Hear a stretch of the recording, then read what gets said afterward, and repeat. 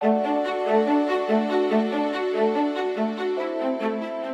afternoon and welcome. We're coming to you from day 2 of the FIGI Symposium in Bangalore, the platform for all dialogue on financial inclusion. And with me today is the CEO of Airtel Payments Bank, Mr. Shashi Arora. Welcome, sir. Thank you. And thank you for being part of the FIGI Symposium. Pleasure. This is the first ever FIGI Symposium and it's happening in our country, India. Yeah. Your thoughts on this? I would say it's a very good initiative, FIGI Symposium by ITU, Ministry of Telecommunications and other bodies who have come together to put it. There are a lot of constituents involved in trying to bring financial inclusion to a reality. If we have to bring financial services and make it available in an easy and a convenient way to 1 billion plus Indians, then we need forums like this to get participants like us to bring forth things that need to be done from regulatory bodies like RBI, Ministry of Finance, DFS, etc. And for others to kind of bring their thoughts together so that overall we can all work together in bringing financial inclusion to a reality in India. That's great, isn't it? Yeah. Could you tell us a little more about the potential of digital financial services to actually increase financial inclusion? Yep. So, as per a PwC study done a couple of years ago, there are over 233 million people in India who don't have bank accounts. So, if you really put it in a perspective and say that 3/4 of the country's population doesn't have access to basic financial services, and contrast it to 1.2 billion odd SIMs that are there, the gap is quite glaring. And clearly there is lots that can be done. If customers can get their recharge, easily for a prepaid phone at a arm's length, quite clearly they should be, able to do basic banking services at a arm's length. And that is what our objective from Airtel Payments Bank is, to try and make it available in an easy, convenient fashion. And to do this, a couple of things would be needed. One is that we all need to work towards bringing down the cost of operations, because hitherto the reason banking services have not percolated down to the masses is because physical brick and mortar branches cost quite a deal, and the break even of an ATM, for example, takes about 5 to 6 years to break even, and therefore the penetration of banking outlets, penetration of ATMs has hitherto been limited to largely to urban India. And it's to give you numbers, it's 6 branches or 6 banking outlets per lakh of population in rural, in comparison to 25 odd in urban India. That is the kind of gap. We're talking about 4:1 kind of a number gap here. And therefore, to make it available, we are looking at leveraging the strengths that telecom companies like ours can bring to the table.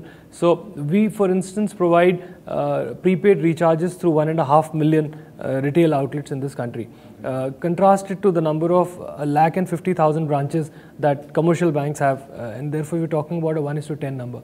There was a Nachiket More study which was done a couple of years ago, before Payments Bank licenses were given out. It said that the number of banking outlets through which banking services are made available to the masses needs to go up 10 times. And in a literal sense, we can bring that to fruition, and that is what our goal is.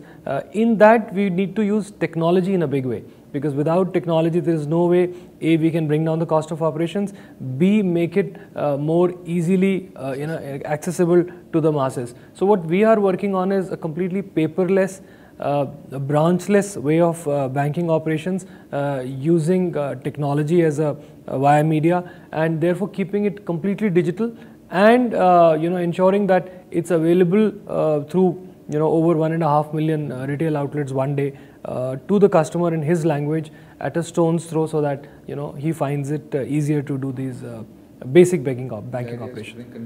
Yes. And what we are also doing is that a whole set of Indians today have gotten used to doing basic transactions using phones.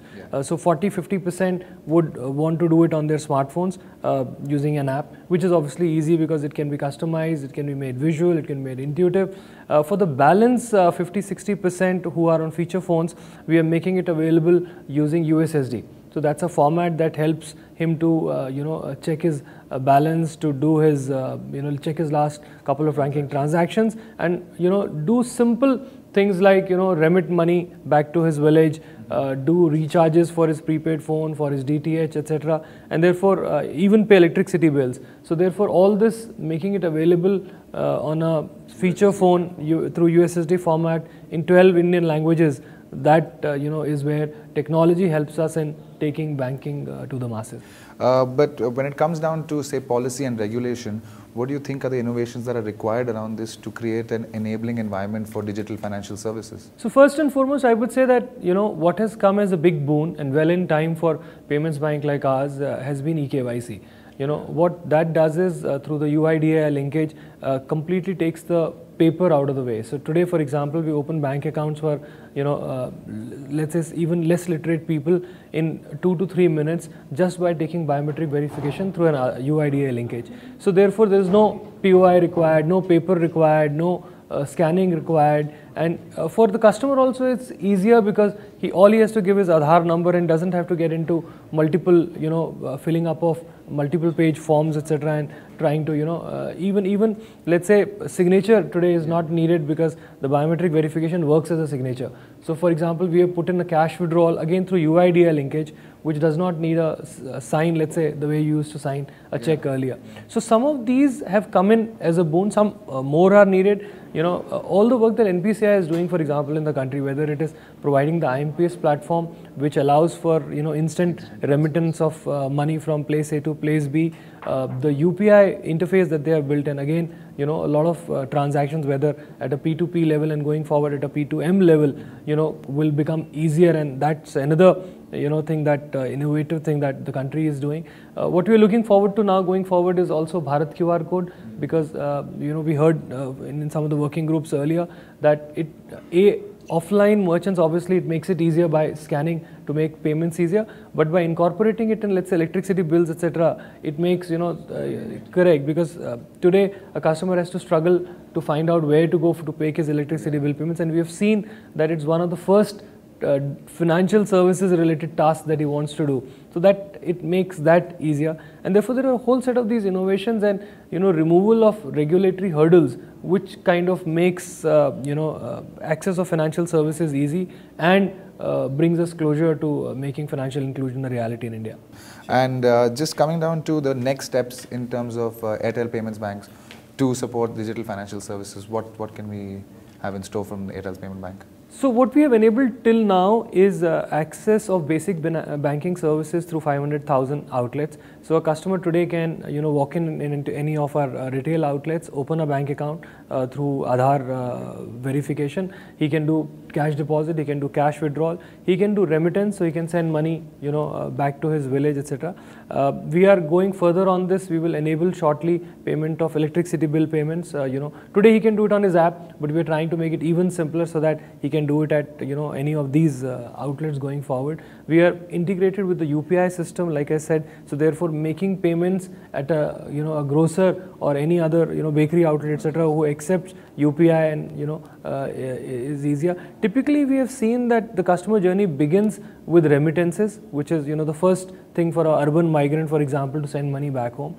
He graduates to doing online recharges for his prepaid phone, etc. He then graduates to electricity bill payments. So these are the steps that we are seeing, and then comes payment at offline merchants, etc., which is what things like Bharat QR code and our integration with NPCI would help make it easier.